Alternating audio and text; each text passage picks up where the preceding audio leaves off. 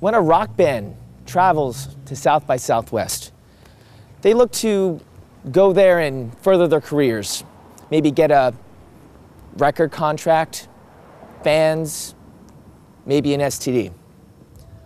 But one thing they do not plan on is getting a debilitating injury.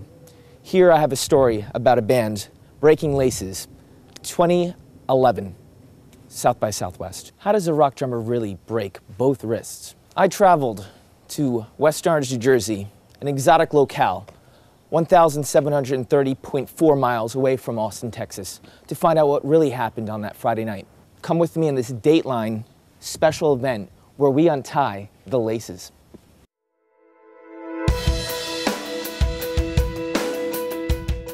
Seth, thank you very much for coming in. Appreciate it. Let's just get right into it. Tell me what happened, your side of this story. Okay.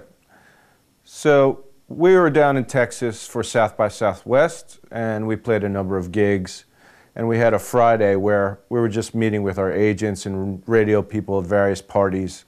And I had about 20 minutes to kill. So I went into a bar, sort of this place that this girl told me was really cool and a little different. I had a Texas treat to drink, and it mellowed me out a bit. Out of nowhere, Walk Like an Egyptian came on the radio, and I thought it was really funny.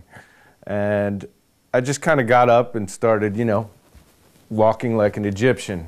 And I didn't mean any harm, and out of nowhere I was tapped on the shoulder. And this guy from Kajagoogoo, or Flock of Seagulls, was like really pissed off. And another guy came up and they said, "Hey man, don't disrespect the Bangles." I'm like, "What are you talking about?" He's like, "I saw what you're doing." He's like, "You better stop." And I'm like, "All right, whatever." So then I finished off my drink and I left. And about 30 seconds outside of the bar, I was tripped. And then I just see like this guy who looked like Adamant from this 80s cover band just like start pummeling me in the face. And I was attacked ferociously, kind of dazed. And I see this like Ibanez 7-string or guitar or something coming at my arms. And dudes just started pummeling my wrists and broke them. They looked like big marshmallow puffs. And I passed out. These allegations you're making, they're heavy stuff. I mean, they sit there and they think that we're going to believe that bin Laden is still alive, that the war in Libya is necessary, that the dollar is safe, and Seth's got 2 broken wrists out of nowhere, right? I mean, come on, what do they really expect out of us? Libya? Really? I mean, when you look at the facts, I mean, the real, cold, hard facts, there's only 3 ways this could have happened. Either Bush did it, Al-Qaeda is running South by Southwest, or Seth just fell. Now, we all know Seth didn't just fall. It's hard to believe what is real or real. So we have Seth saying that he got beat up by an 80s cover band, and then Rob is talking about some sort of conspiracy theory.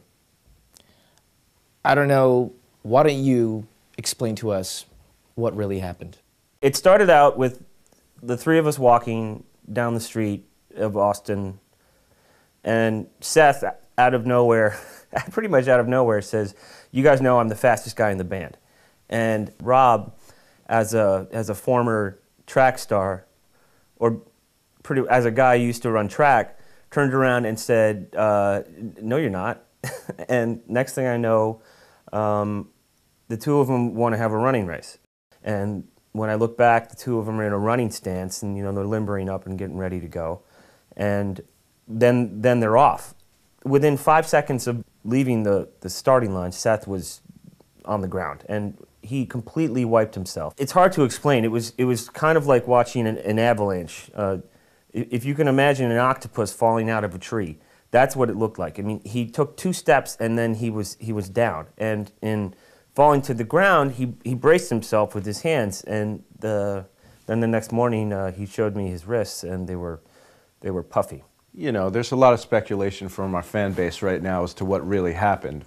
You know, everyone wants a good story. They want to make it interesting, and the fact is, it's not good enough to say I got beat up. People are saying things like, you know, it was government conspiracies, and people are putting out these blatant lies like we were running in the middle of 6th Street in Texas. And it just hurts. It hurts that people have to make this into a big deal and a story. I mean, it's not like it really affected the band.